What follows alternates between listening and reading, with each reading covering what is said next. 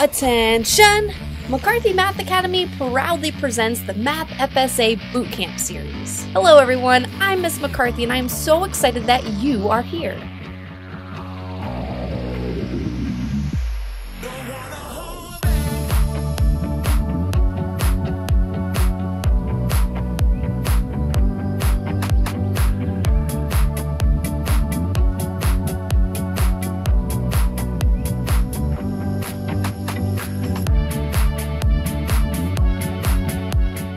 You are more than a test score.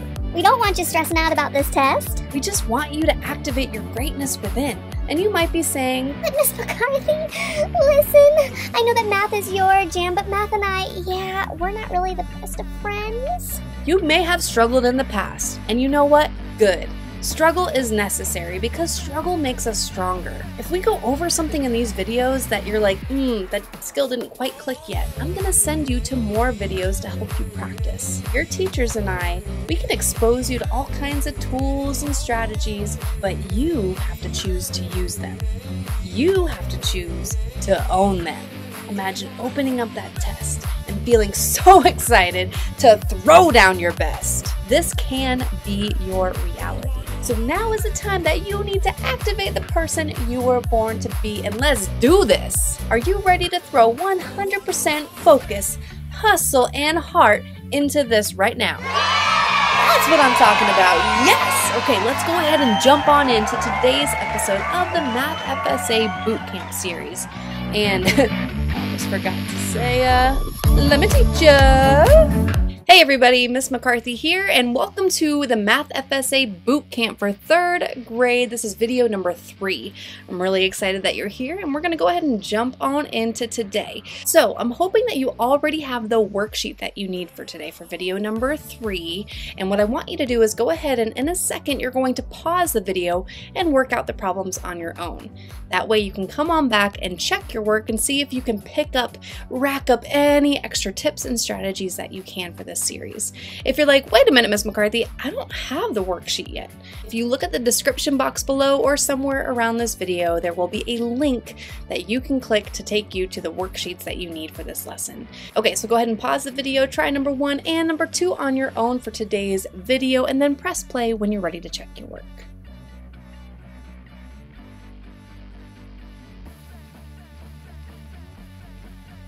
All right, everybody, welcome back. So now it's time to check your work and compare your work with my work. Now I'm going to be marking all over this text. Why am I going to be making all kinds of notes? Because that's how I show my thinking on paper. And you know what?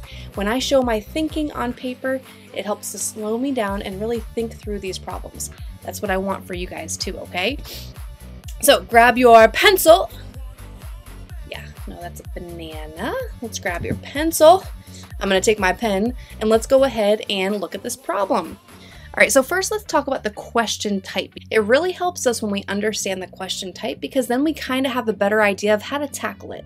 So right away, I'm seeing A, B, C, D choices. And when we have that, that's either a multiple choice or a multi-select problem. Now, I'm going to guess that because it's only 4 choices, it is a multiple choice. Okay, so jot that down in there if you did not already. It's a multiple choice question. Now, I'm still going to go through it like I would a multi-select by looking at every single answer choice and either keeping or eliminating them. Okay, so let's go ahead and read the first time to get the gist, okay?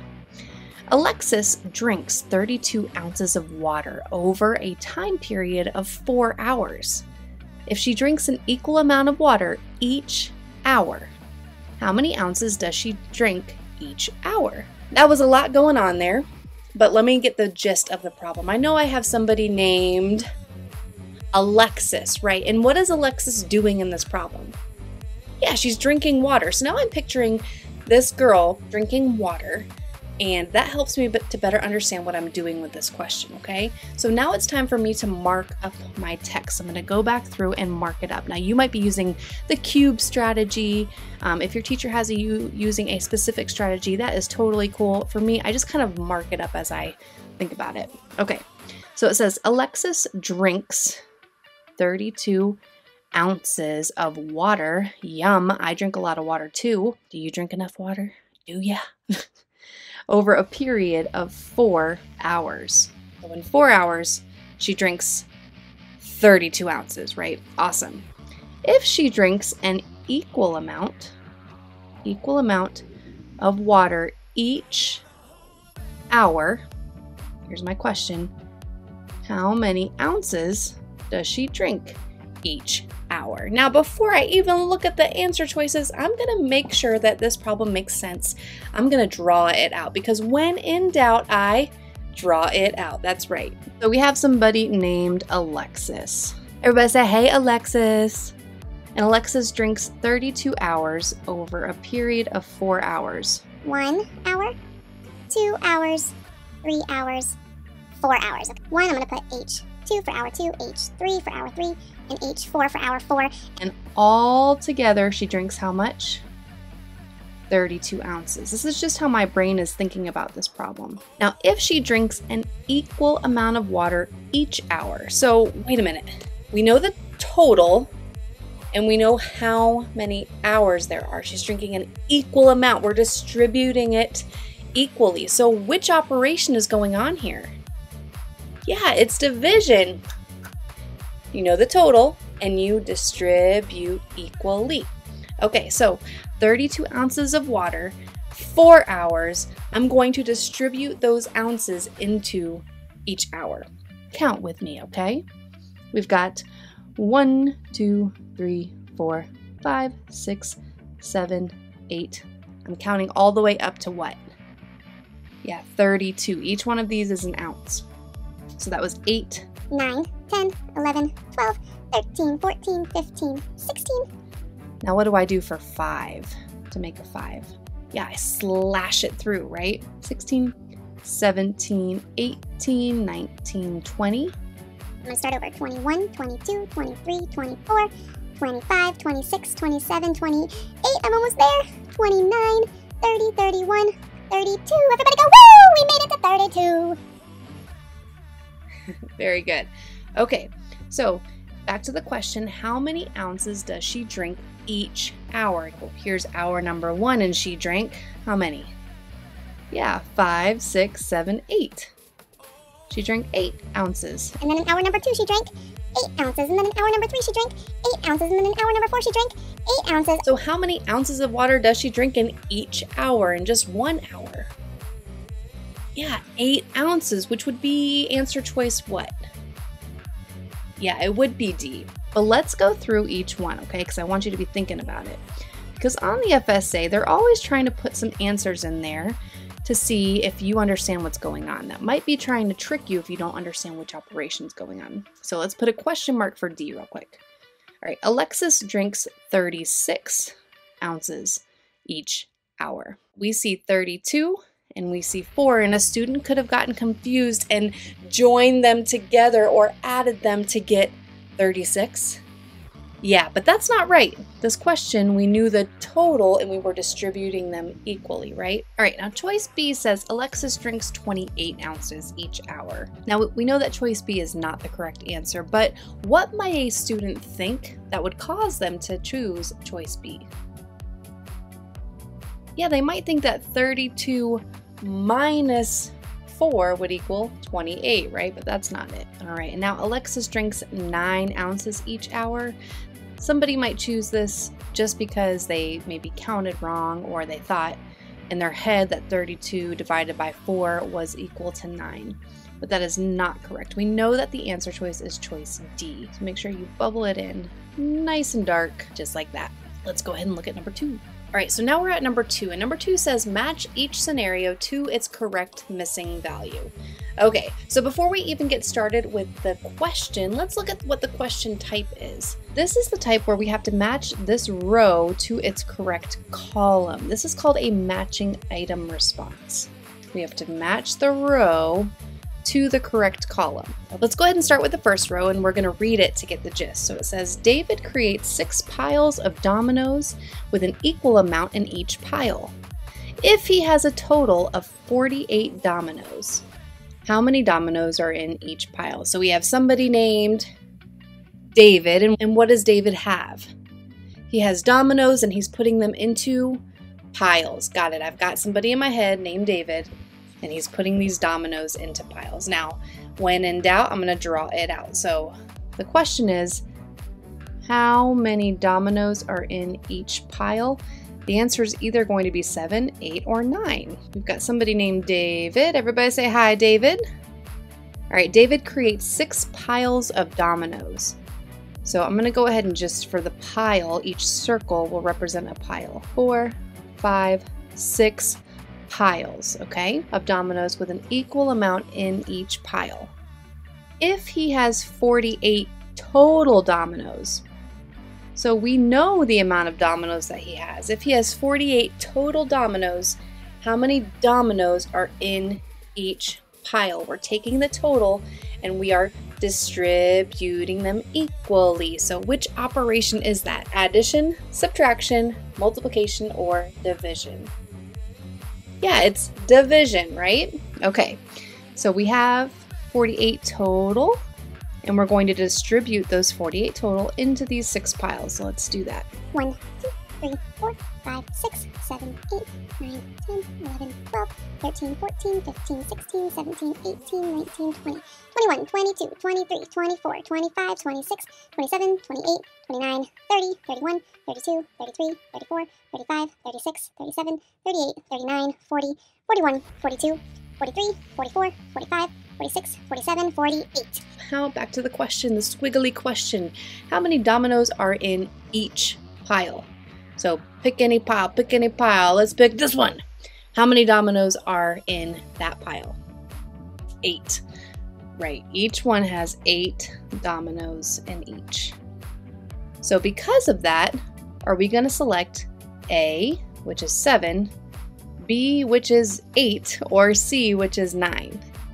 Yeah, for this one, for this scenario, we're going to bubble in B, 8. Okay, let's look at the next scenario. That was fun. Mrs. Rose has 27 students in her acting class. She arranges the students into 3 rows of students with an equal number of students in each row.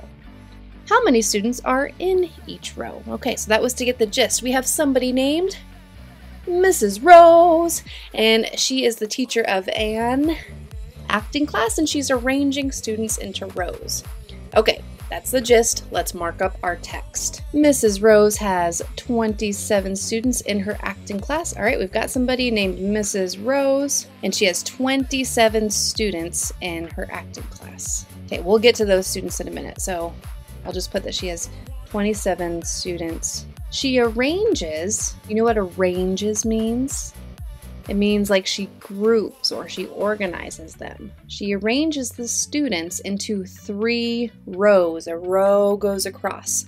So I'm going to draw 1, 2, 3 rows with an equal number of students in each row. So each row has the same number of students.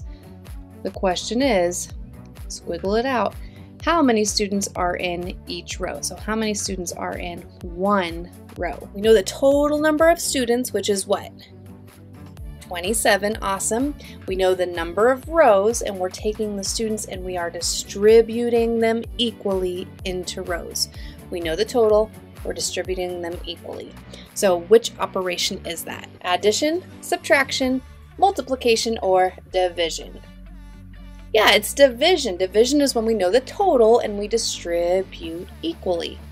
So 27 students. 1, 2, 3 students. 4, 5, 6, 7, 8, 9, 10, 11, 12, 13, 14, 15. Hopefully these students are not laying on top of each other like that. 16, 17, 18, 19, 20, 21, 22, 23, 24, 25, 26, 27. Awesome. Now the question said how many students are in each row. Count them up. We've got 5 plus 4, which is what? 9. That's right. 9, which would be choice F. Final row, let's go ahead and read it to get the gist. It says that Stevie paints 7 paintings a day. Wow, that's a lot of paintings. Until she has 49 paintings in all. How many days does she paint? So we have somebody named who? Stevie, right? And Stevie, what is she doing in this problem? She's painting paintings. Let's go ahead and mark up our text. We have Stevie, who paints 7 paintings a day until she has 49 paintings in all. So let's draw somebody named Stevie. A little S there so we know it's her. And she paints 7 paintings a day. So if this was, let's say Monday, how many paintings would she paint on Monday? 7, right? 1, 2, 3, 4, 5, 6, 7. And she keeps painting until she has 49 paintings in all. And the question says, how many days does she paint? So here's one day, which gives us 7. If we had another day, we'll call it Tuesday. That would be 7. So now we have 8, 9, 10, 11, 12, 13, 14. Do we have 49 paintings in all yet? Nope, so she must paint another day. So we have Monday, Tuesday, and now let's make up a Wednesday. That sounds good. 15, 16, 17, 18, 19, 20, 21. I hope that you're counting with me. We still don't have 49, so let's move to Thursday. I almost said Thursday. Thursday. A couple episodes ago it was Sowie gummy worms, and now it's Thursday. Oh my goodness. Okay, so we have 21. 22, 23, 24, 25, 26, 27, 28. Do we have 49 yet, boys and girls? No, we don't. We're going to keep going. Monday, Tuesday, Wednesday, Thursday. Now we have Friday. Count with me. 29, 30, 31, 32, 33, 34, 35. What? Do we have 49 total paintings yet? Nope. So Stevie, she wakes up on the weekend. And she paints on Saturday. That would be 36. Count with me. 37, 38, 39, 40. 41, 42. Woo, she's getting close, but are we at 49 yet? No. Stevie says, hey, I know it's Sunday, but my goal is to have 49 paintings, so I'm going to paint. Last time it was 42. Count with me. 43, 44, 45, 46, 47, 48, 49. Woohoo! So we got to 49, but we know our answer could only be 7, 8, or 9. So let's go back to what the question was asking us to do. That's why I squiggle it out so we go back to check it. How many days does she spend painting? 1, 2, 3, 4, 5, 6, 7. I'm marking G, the letter G, because that is in the same row. It matches right there. I want this answer to be 7, which is right under there. If you are saying, woohoo, I did great, that is awesome. And if you're like, oh man, I really need to practice this more, that's okay too, okay? That's why I'm here for you. So the very first link that you will see is to McCarthy Math 155. This is a 155 lesson program where I break down all the 3rd grade skills that you need to know. Schools are loving this. The students are loving this. So please check it out. They're high energy, they're jam-packed, and you can totally grab a free 7-day trial to check out these days, okay?